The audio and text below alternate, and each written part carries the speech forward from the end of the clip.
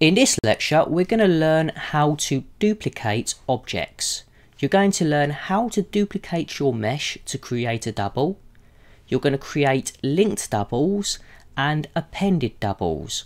We're also going to use the hotkey Shift and D before finishing with a challenge. So, in order to duplicate our objects, there are several ways in which we can do this. The first way, we're going to go over to the Tools bar and press on the Duplicate button underneath Edit. If you can't find it, you will have a series of subsections to the side, and make sure you are on the Tools panel. So, duplicate, and then drag your mouse cursor over to position your duplicated cube and left click. So there we go, we have 2 cubes. The second way is duplicate linked. So we'll press duplicate linked and confirm. Fantastic. So this is our original cube, this is our duplicate, and this is our linked duplicate. Note that we could also create a linked duplicate from the original as well. If we look in the outliner, we can see that these are 3 separate objects. But let's see what happens when we begin editing these objects, and this is where we're going to find out the difference between duplicates and linked duplicates. So I'm going to press Tab to go into edit mode. So I have my original cube and I have its duplicate.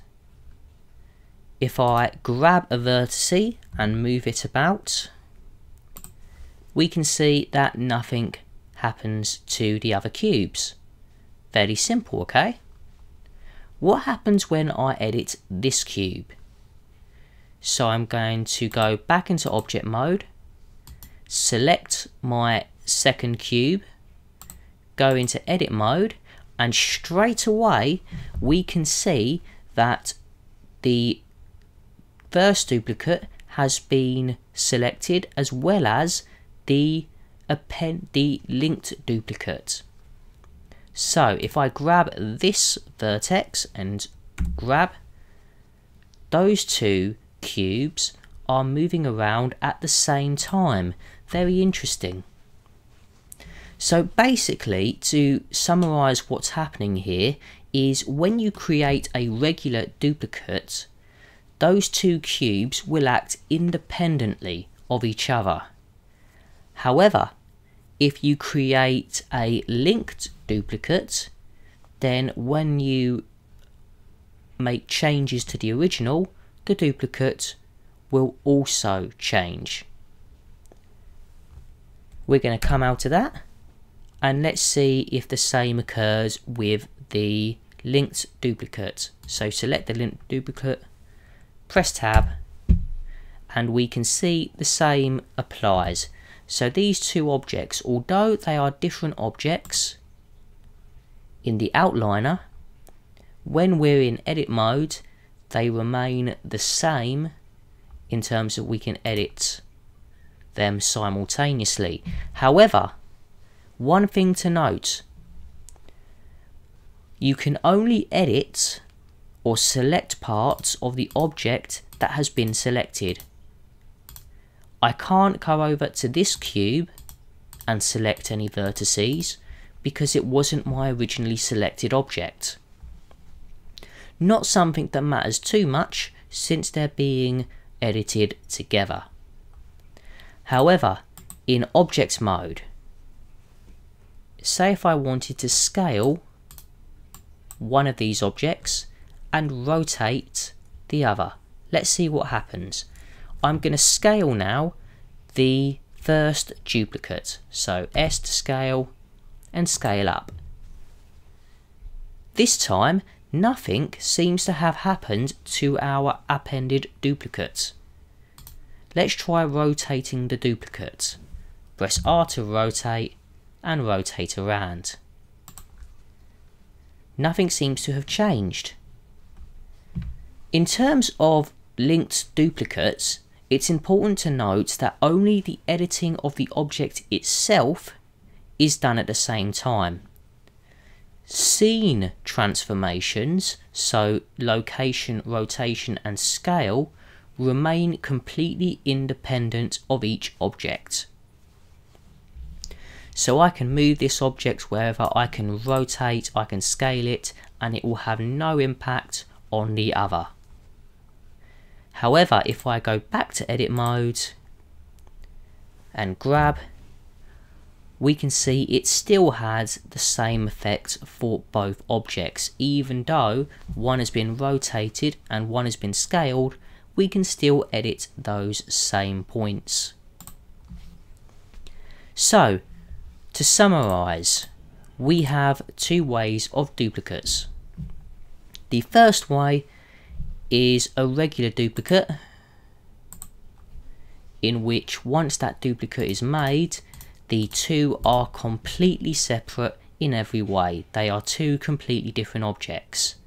One was born of the other, so it has the same shape, the same properties, but it is now completely independent once you have confirmed it. The second way is linked duplicates. Linked duplicates, when in edit mode, are edited simultaneously, so they will always maintain the shape of the original. You can only edit the object that was selected in object mode, but this part doesn't matter since both are being edited in the same way at the same time. In object mode, however, these two objects are independent of each other. So, best way to remember that, for duplicates, they are completely independent. For duplicate links, they are independent in object mode, but they are connected in edit mode. Before we finish, there are in fact a couple of other ways of duplicating. The first way is Shift D, which is your hotkey to duplicate. This is a regular duplicate. The second way is Alt D to create a linked duplicate.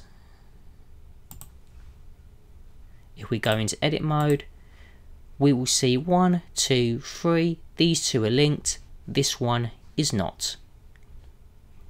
Okay guys, if we look in our options here as well, we will see we have the add duplicate option as another way of adding duplicates. So now it's challenge time. I want you to create a double and then adjust the size of the duplicate. I also want you to try and take this challenge further,